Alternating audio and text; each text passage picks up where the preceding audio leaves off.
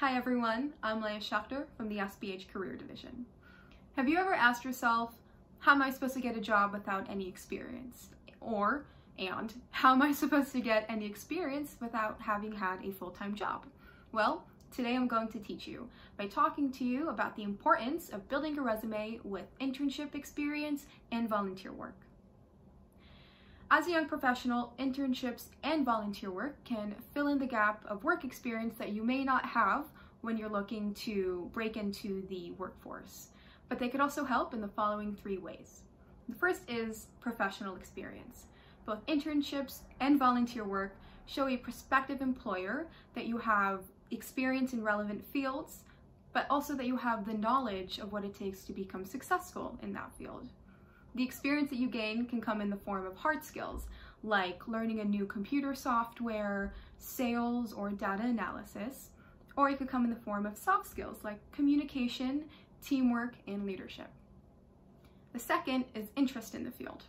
Multiple internships or volunteer work in the same field show a prospective employer that you are passionate about their industry. Employers want to know that you are interested and dedicated to the work that you do, and having that reflected on your resume can and will set you apart in a pool of other applicants who are competing for the same job as you. After all, you can train anyone in how to do a job, and you could teach anyone a new skill set, but employers can't teach employees how to have a passion for the work that they do. Third and last is positive attributes. Many internships are unpaid, unfortunately, and if they are, they're rarely comparable to a full-time salaried position. So internships, but especially volunteering, shows a prospective employer that you are looking for more than just a paycheck. It shows that you are motivated by things other than money.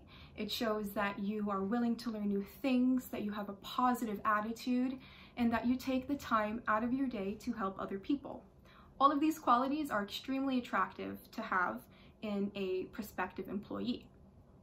With that said, interning and volunteering have many other benefits besides resume building, such as networking opportunities or learning what kind of industries you like and what kind of industries you don't like so much.